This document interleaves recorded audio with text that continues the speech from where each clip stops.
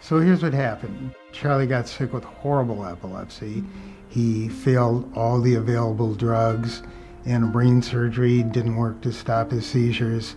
And eventually, we found the ketogenic diet in a library.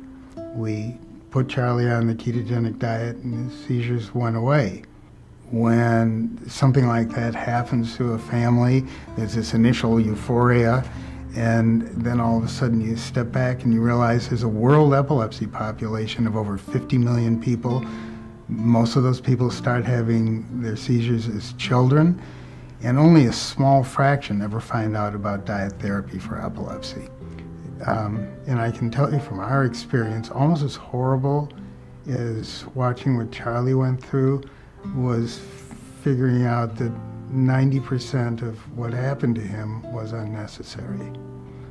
So Nancy and I figured that we had to do something about trying to raise awareness of the ketogenic diet. You had some knowledge that this diet was probably working back at Johns Hopkins, and yet you dissuaded the Abrams from attempting it. How come? Well, because I don't think we had exhausted all of the medical approaches yet.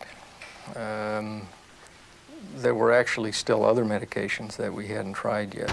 There's something wrong here. There's something really, really, really wrong. I bring my kid to you people for help, and all you do is make him sicker.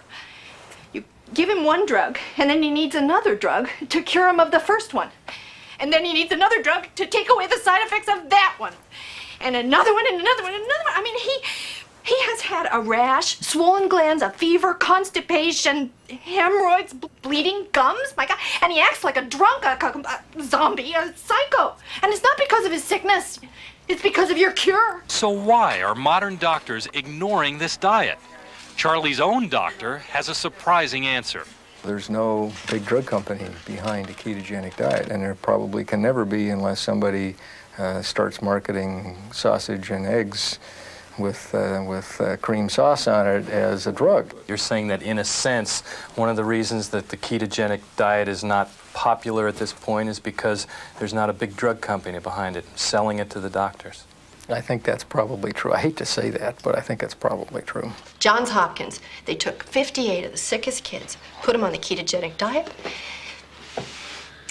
and almost a third of them had their seizures go away. Second day of the diet, her myoclonics stopped. And we didn't even talk about it. So 24 hours in, and my mom came in the hospital, and I was so excited. I said to her, he only had 5.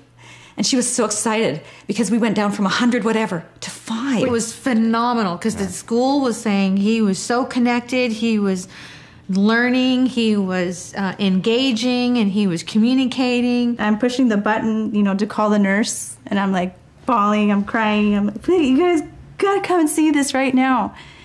And they come running in like, what's going on? What's going on? I said, he just got up and went to the bathroom.